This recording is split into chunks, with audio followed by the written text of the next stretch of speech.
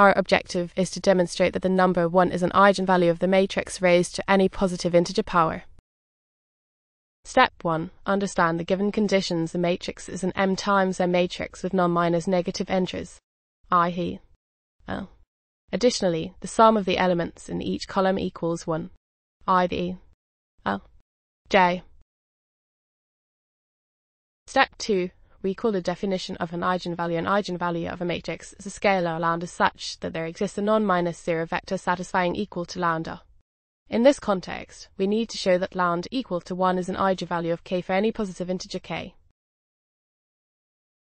Step 3. Construct a specific vector. Consider the vector equal to 1, 1, 1t, which is an m-dimensional column vector where all entries are 1. This vector will be used to demonstrate that 1 is an eigenvalue. Step 4. Apply to when we multiply by each element of the resulting vector is the sum of the elements of a column of, because as all entries equal to 1. Given the condition sum I equal to 1 mn is equal to 1 each element of equals 1. Therefore, equal to, showing that 1 is an eigenvalue with eigenvector. Step 5. Consider the power k for any positive integer k. K is the matrix multiplied by itself k times.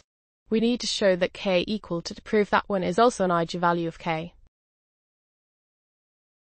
Step 6. Use induction on k base case. For k equal to 1 we have already shown that equal to, so 1 is an eigenvalue of.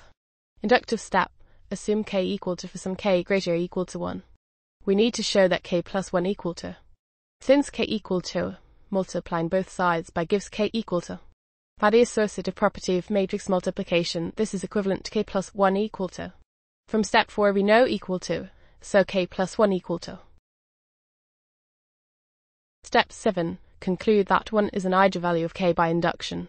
We have shown that for any positive integer k, k equal to. This means that 1 is an eigenvalue of k for any k in, with as an eigenvector.